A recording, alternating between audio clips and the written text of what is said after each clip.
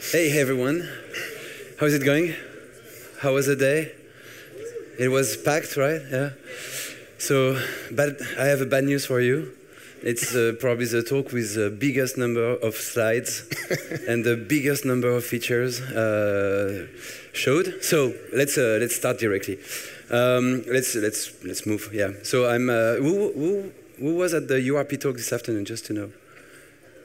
Okay, so I might repeat myself. So I'm Mathieu Muller, product manager for Hdrp and Hdrp, so SRPs. And I've been working for 22 years in the real-time industry as an engine programmer and then a tools programmer, and moved to Unity 9 years ago. Field engineer, product manager for film and animation after that. And I'm Remy. I've been working with Unity for more than 14 years now, in multiple industries, wearing different hats. We're 3D artist, developer, product manager, etc. And I've joined Unity 4 years ago as a quality engineer, and I'm now a technical artist in SRPs. So yeah, as if you were at the Hdrp talk, I will repeat the same. But like 10 years ago, we introduced Unity 5, and it took like 2, 3 to 5 years so that everybody is using it, and the pipeline matures and the tools mature. And then we started to introduce SRPs like about 5 years ago, I would say. And same thing, like a good product comes with like good shipped games and content. So it's just a small set of examples of what has been done with Unity. Have you actually, like right hand if you know the game and left and both hands if you played it, just to see if it works, right? Right hand if you know, both hands if you played. Okay, so Sons of the Forest, who played? Oh, wow, played, and okay, cool. You can shout if you loved it also. I Am Fish, not many. Oh, that's sad. It's a good game. Slime Rancher 2. Okay. Lego Builder's Journey, just to see. Okay. Oh, if you have kids also, it's a beautiful beautiful game to play with kids.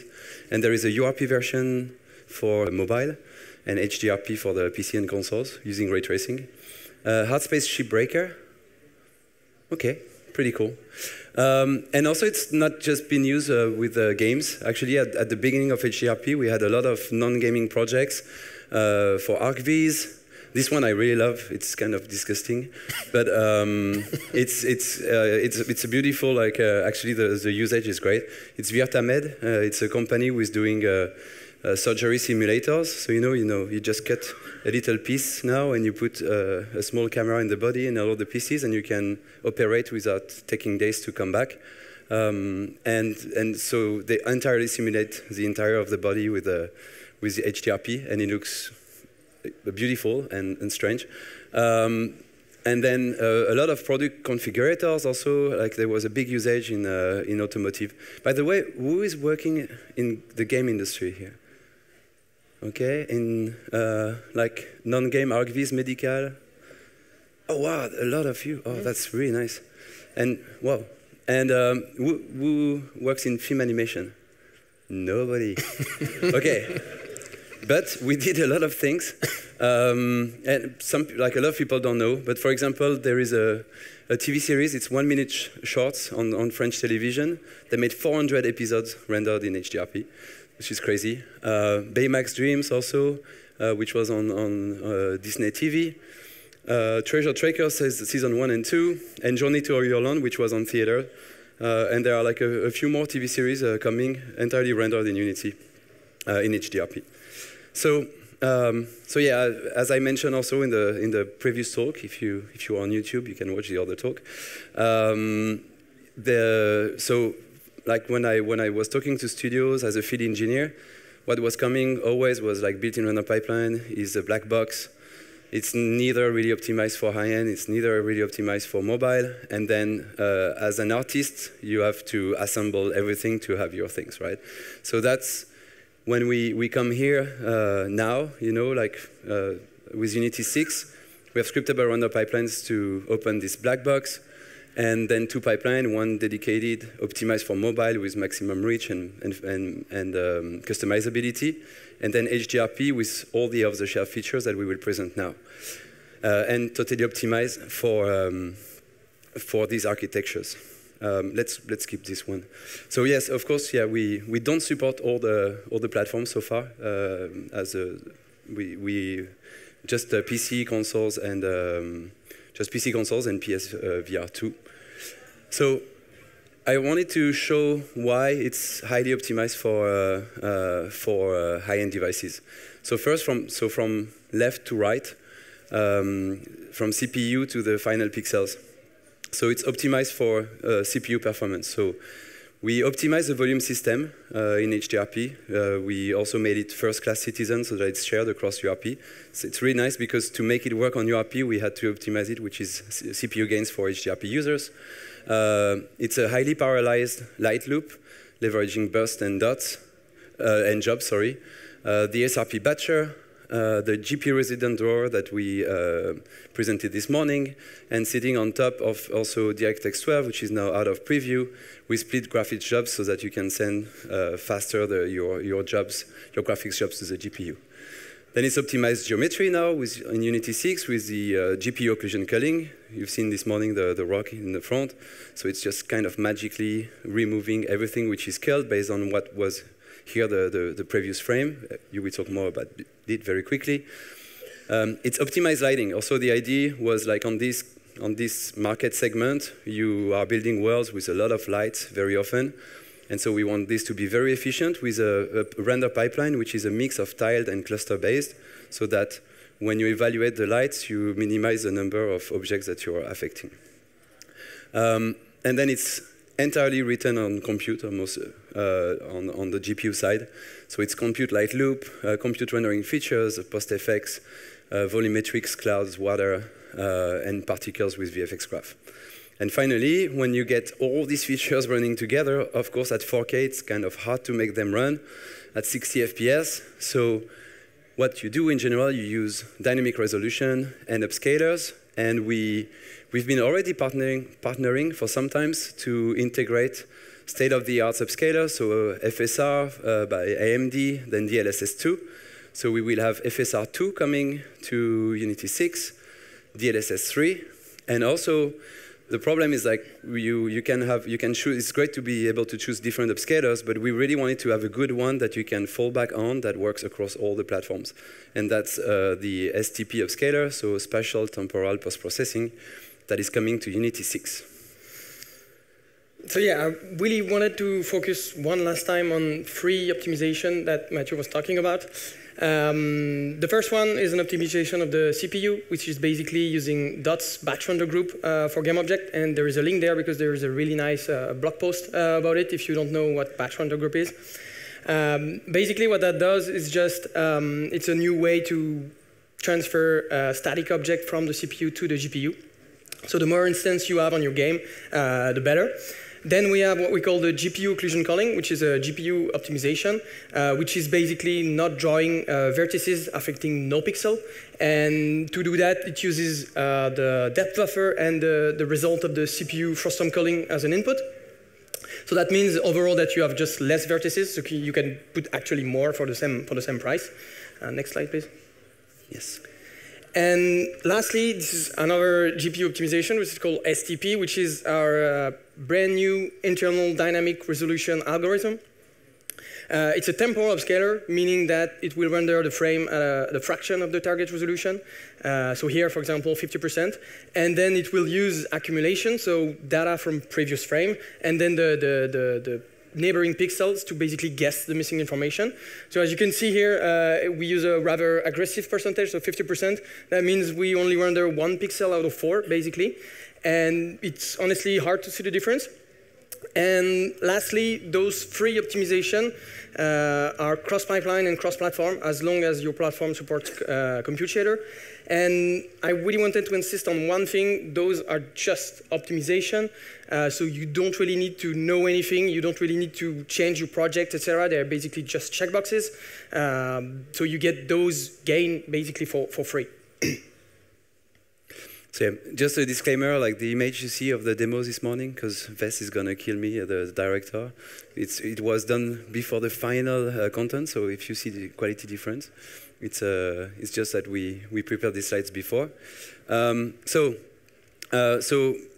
as the mission of Hdrp is really to take every single artist in the production pipeline and give them the tools that they need. So for lighters, first it's physical light units, so you will be able to choose the exact real value of your lights, matching the real physical value. So like the sun, which would be 130,000 lumen when it's at midday, and 400 lumen when it's at 8 p.m., let's say.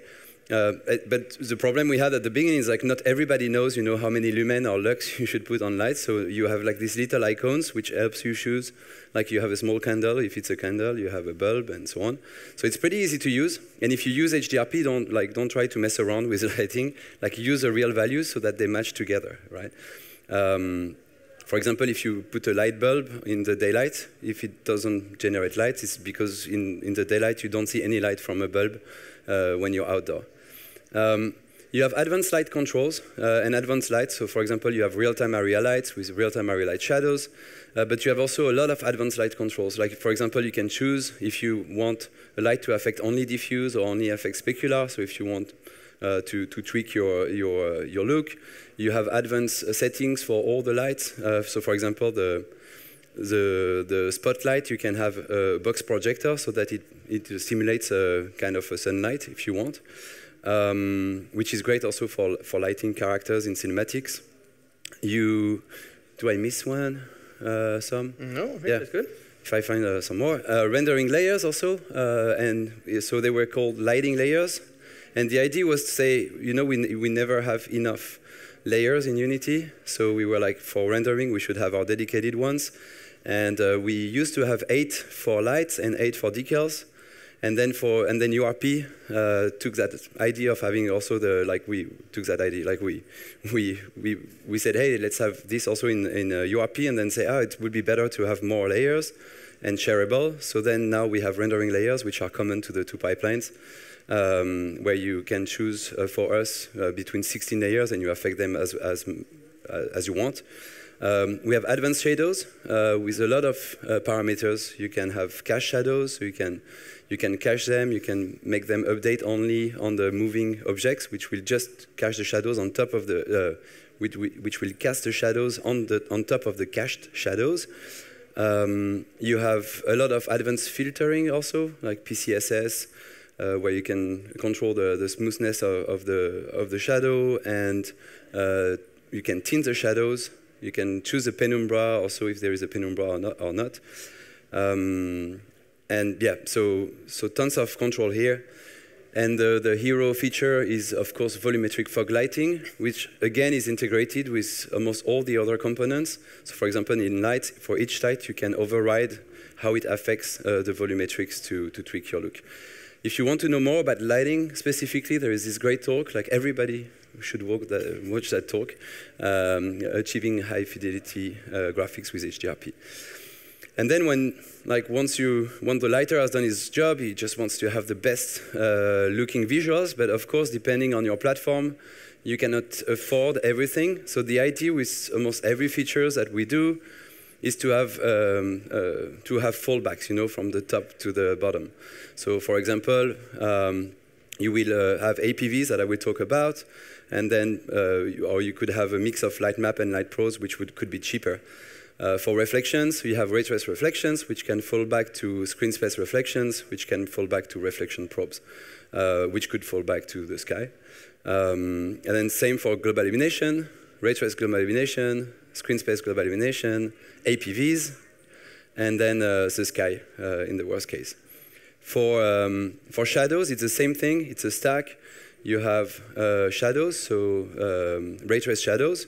And then you have shadow maps and cascade shadows. And then, because usually you never have enough resolution for the contact, you can put contact shadows on top of it. And if you have a texture with normal maps, we can simulate the shadows inside of these textures. For example, if you have grass or rocks with micro shadows. And then you have, of course, ambient occlusion, again, that you can add on top. And so as I was mentioning, we have a lot of people using also Hdrp to render out in the end. So you have something interactive and you want to render out very high quality frames. If you make cinematics, product configurators, and so on. And this is rendered in Hdrp. So you just take your scene, just one volume, path tracing. And as you can see, most of the features, I would say, of Hdrp are supported, like the depth of field. You could see the volumetrics, the lens flares. All the materials are also compatible. Now in Unity, recently we added decal support, and we'll talk about that. And it looks just phenomenal. And it's also nice for a lighter to have like a perfect reference. Or if you're coding your own shaders, also you can also use the path tracer as a reference. That's what we use, for example, for our hair shader.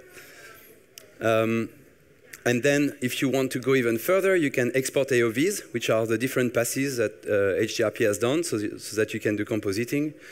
And when you make a movie out of Unity, when we worked with Disney for the Baymax Dream episodes, when we wanted to broadcast them, the problem with real-time was not the visual quality, but the motion blur. Because people, they like to have a good motion blur, which looks like a cinematic one. And the real-time one is based on motion vectors and is very approximate.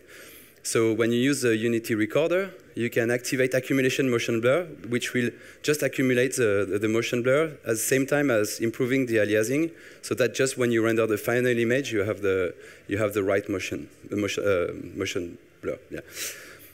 So adaptive probe volumes, we introduced them in 21, and they've gone a long way. So to be quick, you can use light maps, but usually they are quite long to bake. We have the GPU light mapper, which is improving things, but it's kind of long to bake still. You need to have UVs, and then you can add probes, light probes on top of it, but it's not super high quality. It's going to work for small objects. So with APVs, and also you need to place them manually, sorry. And with APVs, because they are high quality, in a lot of cases, it's just enough to do the full GI. In the enemies demo, it was only APVs, and for the demo we've showed this morning, same no light maps. So why? So the first thing is it's good to have probes which are high quality, but you don't want to place them by hand.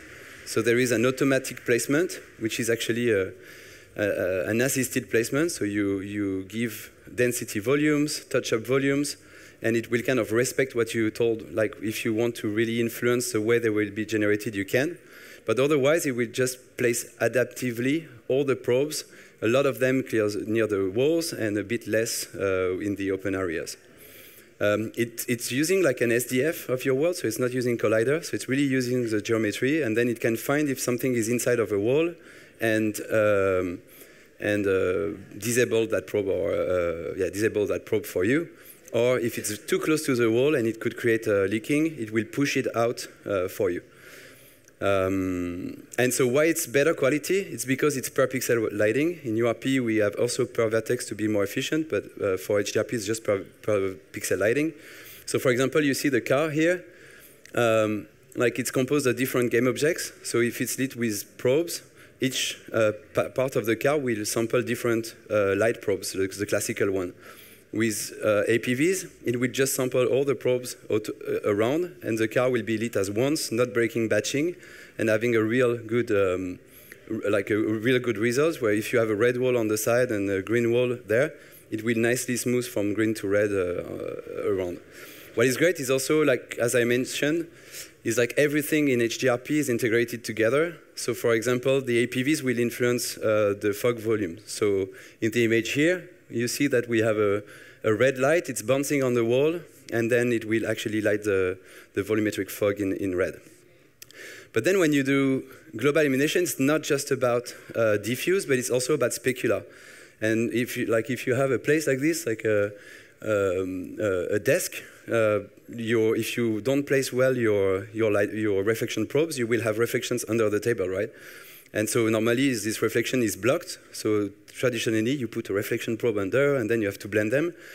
With adaptive probe volumes, we have probe normalization, which means that the reflection probes, we use the APVs to know what they can see so that they can normalize the probe and remove the specular aspect under the bed or the desk.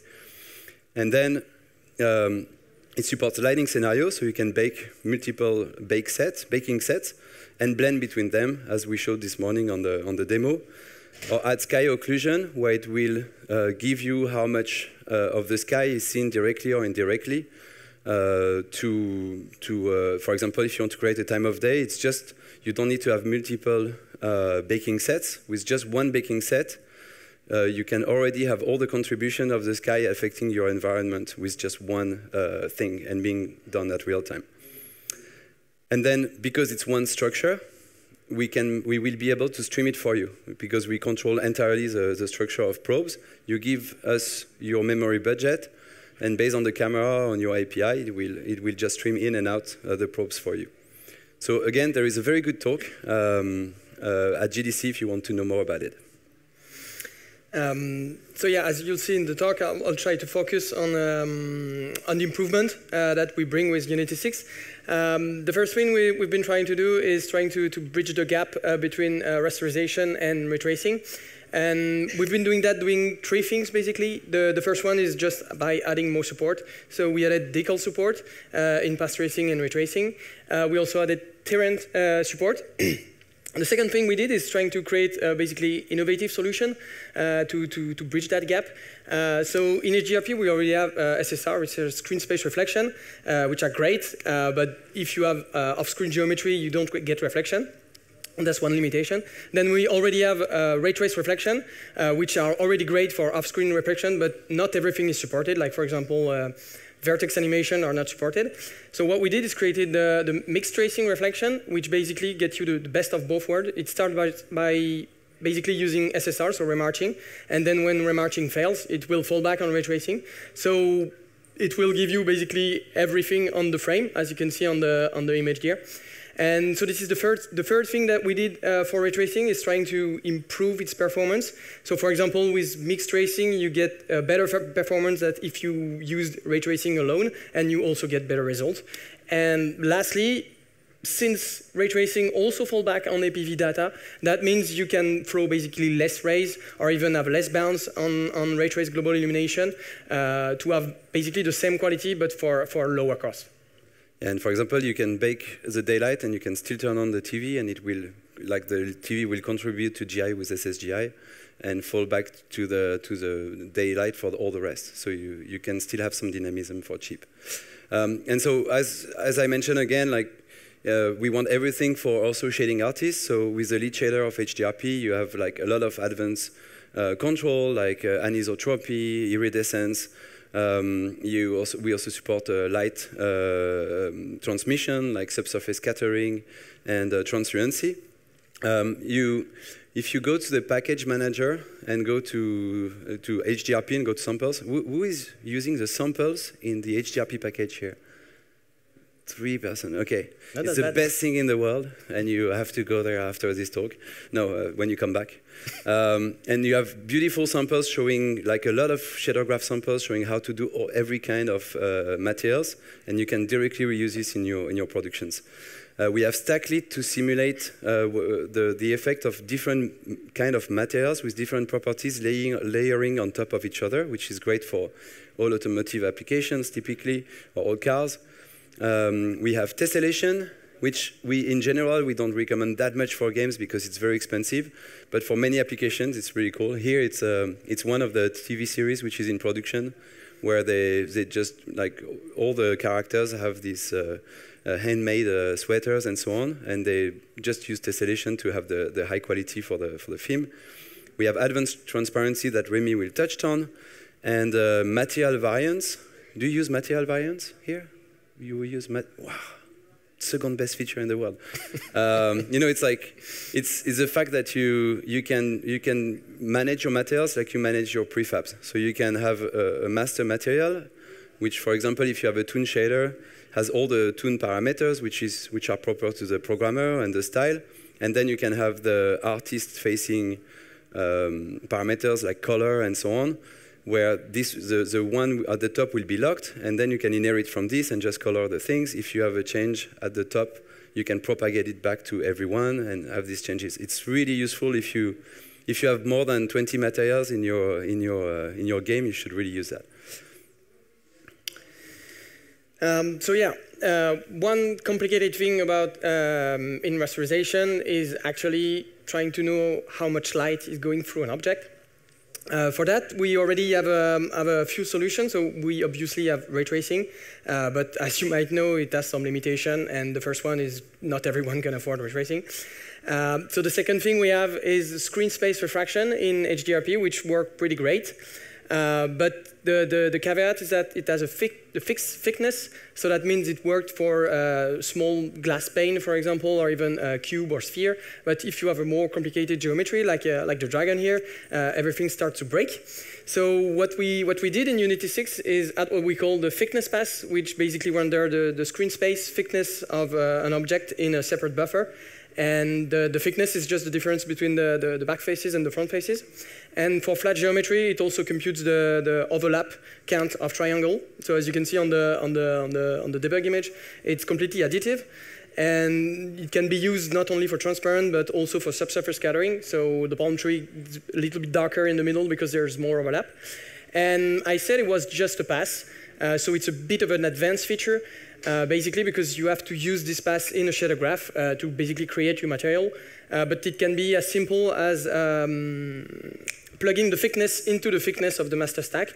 And I will actually show you because I have a version of the project from this morning when I imported the Dragon.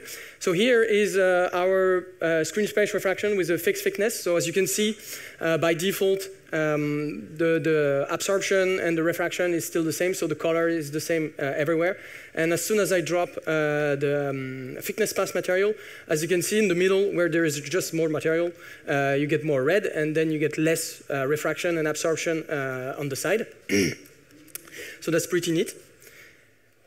I'll switch one more time so you can see the difference. And then you can also see quickly the debug mode. There we go. So you can see basically in X-rays the dragon here. You can even see some hidden feature like these leaves, probably that you couldn't see without this debug mode. And one thing I wanted to mention about this as well is that we are talking about transparency because this is the most obvious cases, but of course it can be used with opaque object to do a custom effect, like for example the X-rays or any other crazy thing you might think about.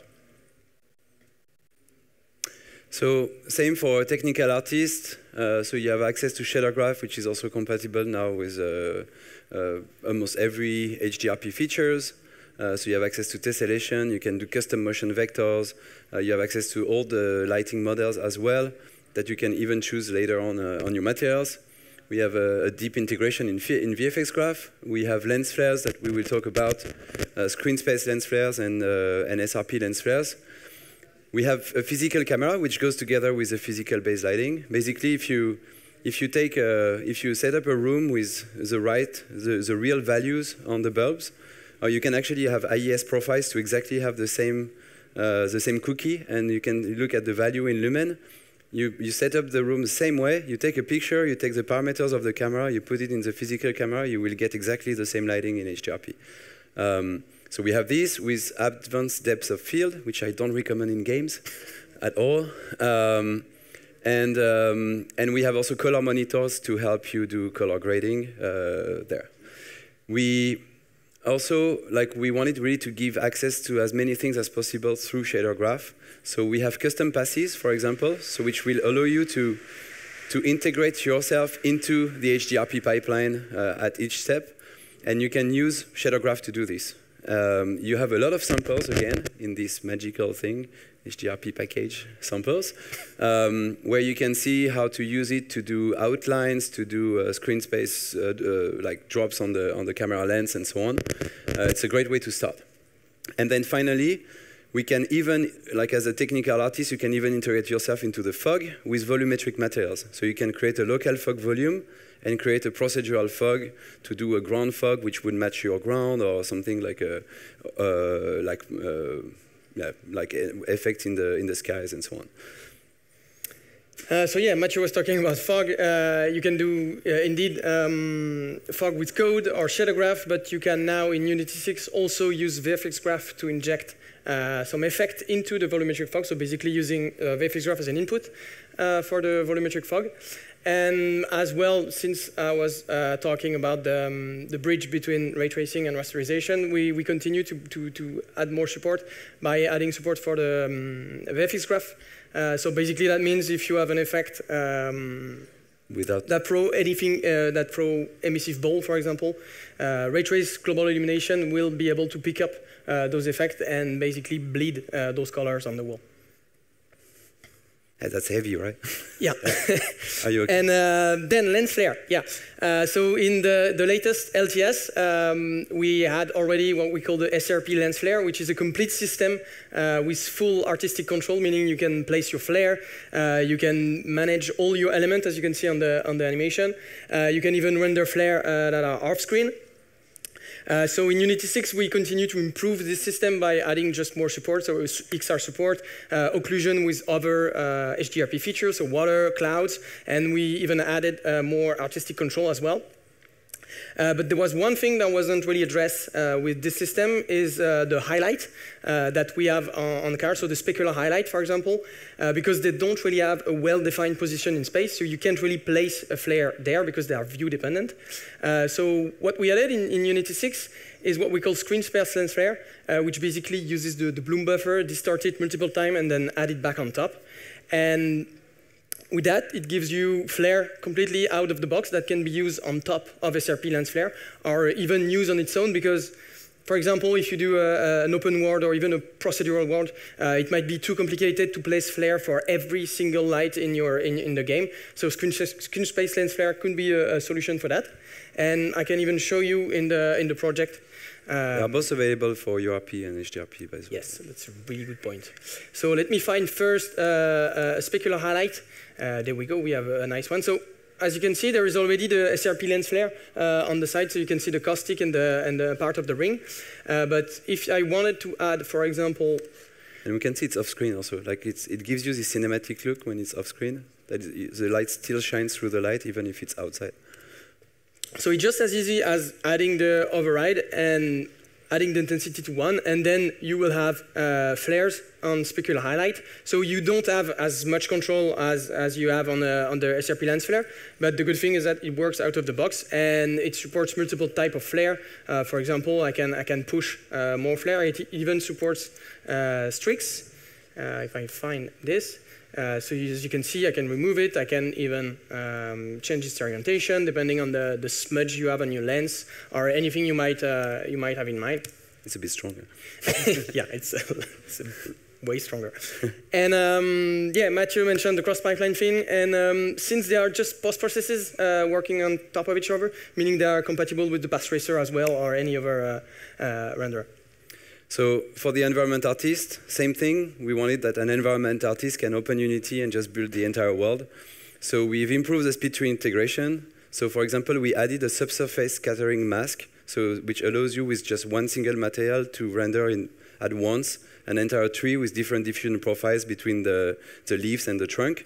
And also it allows the imposter, the last LOD of a tree, to exactly match the lighting of the 3D tree. We have decals, and here it's very interesting. It's a very advanced way. There is a framework which is called Surface Gradient Framework, which allows to combine multiple light maps on top of multiple displacement maps on top of each other to give this effect of micro geometry that you want to combine. But once you start combining different maps on top of each other, it becomes a very complicated mathematical problem. And one of our employees who started at 14, and is my age now, to think about it for the first time, made this framework, Surface Gradient Frameworks, which is now used in a lot of AAA games to create these high fidelity assets with just a few maps.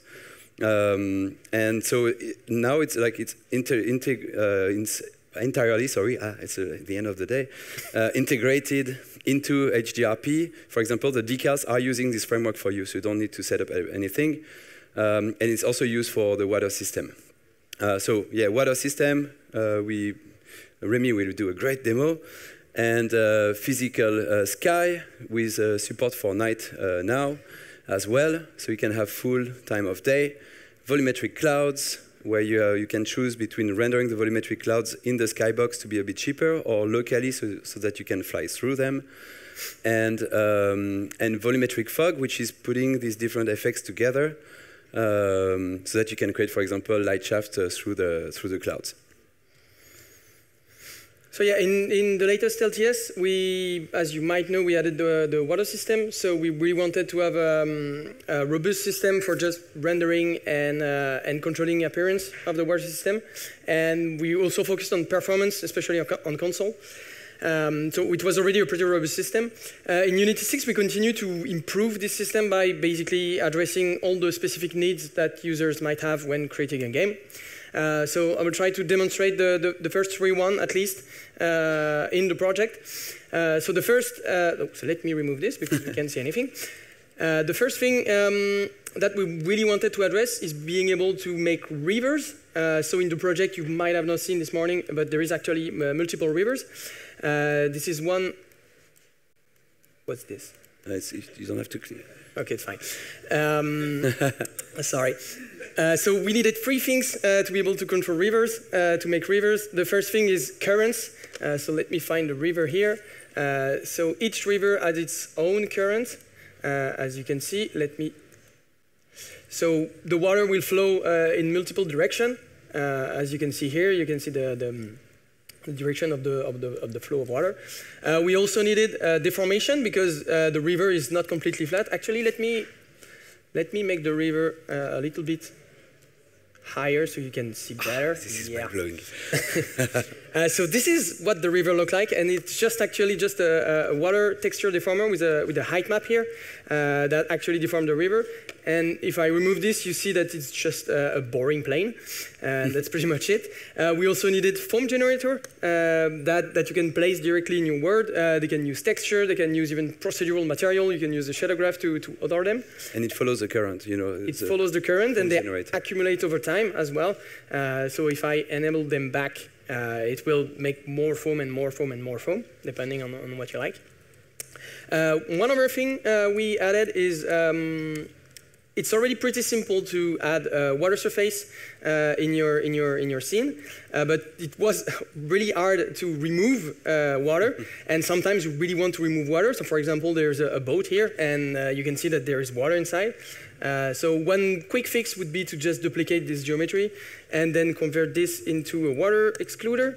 And then if I take the water excluder, make it as a child, then it will follow the boat, preventing water to render inside the boat. So that's as easy as that. And one last thing I wanted to show you is underwater, because that's something a lot of the users asked us for, and we are a bit proud of it. So there we go. Find a proper angle. Then magnify the ocean. And then it's as simple as just clicking underwater.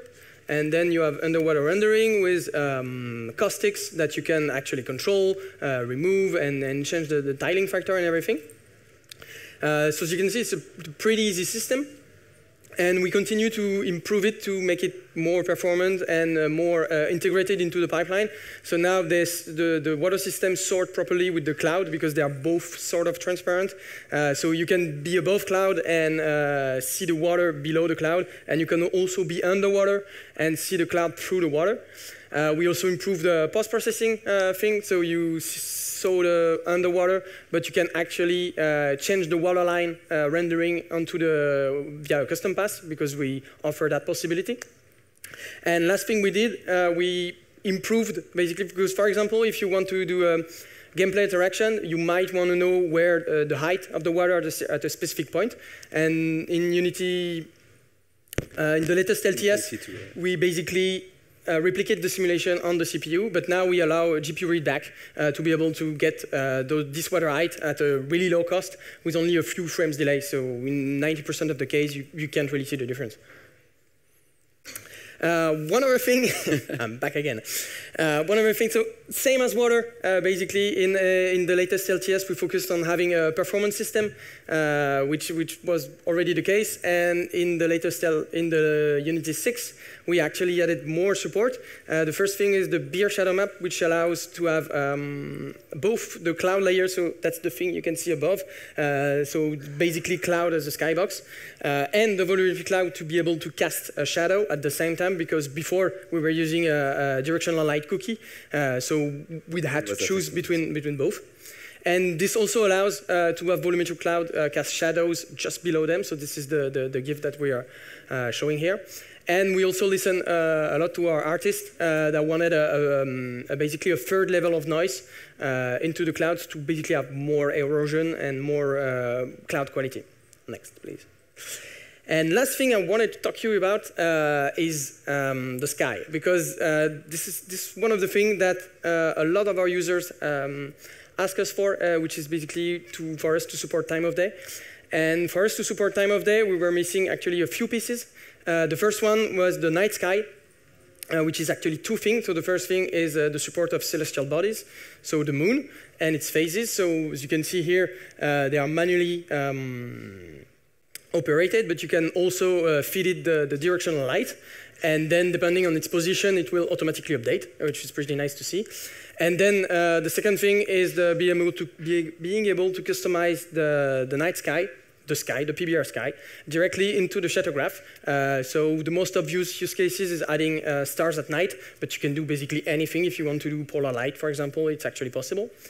The next missing pieces is what we call atmospheric scattering, which is that blue light that has been really exaggerated here for it to be seen.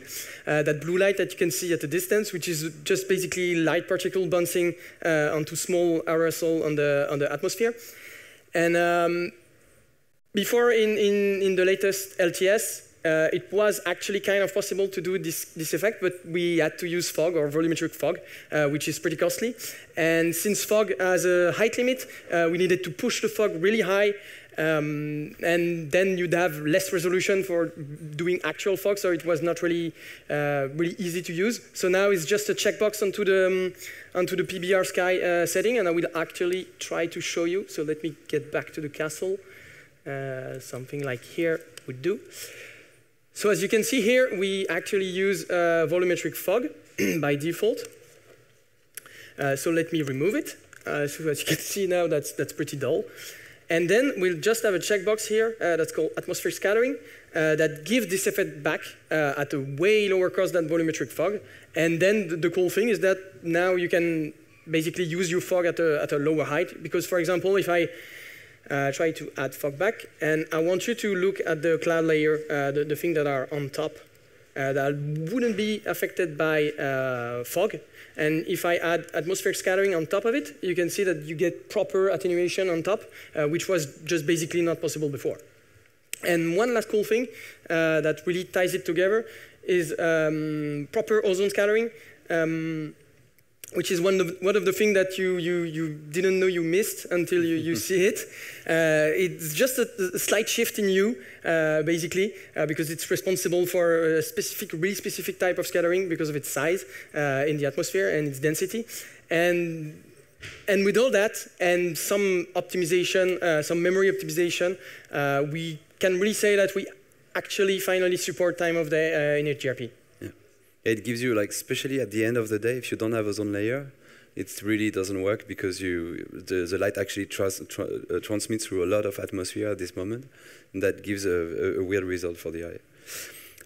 And then finally, for character artists, again, we want them to be ready to start with the fabric shaders for the cloth, with a skin shader, which now has also an option for a second lobe, so that simulates basically the oily layer on the skin. So the first lobe simulates the skin diffusion, and the second one, the oily layer on top. That's what makes a character very photoreal. Again, it's like these advanced options. You like use them if you really have a short, if you have a cinematic in your game, very short to the character. We have eyes shader with also advanced options if you want really to go nuts with, for example, simulation of caustics in the eyes. And for hair, we have two hair shaders. One which is based on KGAK parameterization, which is like a manual parameterization where you can choose manually almost every properties of the hair on the hair. And another one which is physically based, which matches the properties of real hair or from animals or humans, which are very nice when you have strands hair. But yeah, having strands hair, right, seems totally crazy in a game or in a real-time application. But there were a lot of advancements in the past which allow to render hair in real time, actually.